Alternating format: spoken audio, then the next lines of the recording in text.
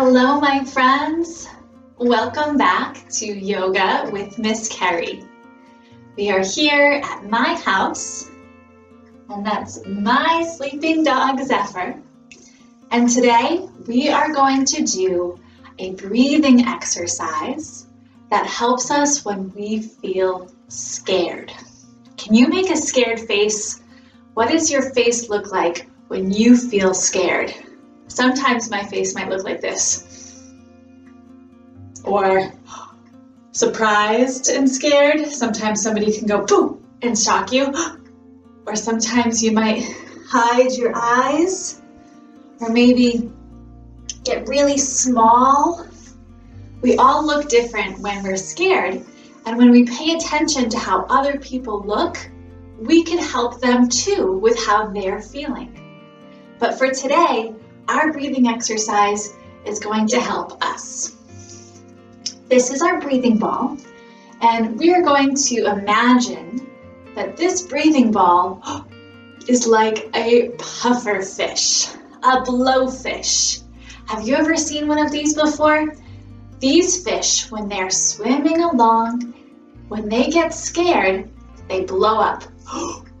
They get bigger so that the shark or the stingray or whatever wants to eat them can't eat them because they're so big. They puffed up with air. So imagine this little puffer fish is swimming along, and then all of a sudden it sees a shark. And what happens? It gets scared and he blows up and he holds his breath like that. Can you hold your breath like this? Let it out. So this puffer fish got scared, holding its breath. But then the shark swam away. Swimming along in the ocean, you never know what you're going to find. So the puffer fish is swimming and swimming along, going to see his friends. And then all of a sudden another shark. And he blows up and he holds his breath, but he's really scared. And the shark swims away. So now, let's breathe with the puffer fish in a way that will help them to be not so scared. Pretend you're holding a puffer fish too, right in front of your body, just like I'm holding this ball. Pretend, imagine that you have one of these right in your hands. Take a deep breath in. That's what happens when we get scared. But now, let your breath go. Breathing in and out. Not holding your breath now. Breathe in. Breathe out. You can even do this and close your eyes like this.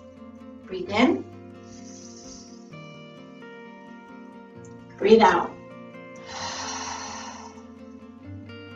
Let's try one more time. Breathe in. Breathe out. Then put your breathing ball down. Relax your shoulders. That feels so much better to breathe in and out like that when we feel scared instead of holding our breath in. Sometimes we do that when we're scared, don't we? So remember, no matter how you're feeling, you can take big, deep breaths in and out, and it'll help your body, your heart, and your mind feel so much better. Thanks for joining me today, my friends. I'll see you again next time. Namaste.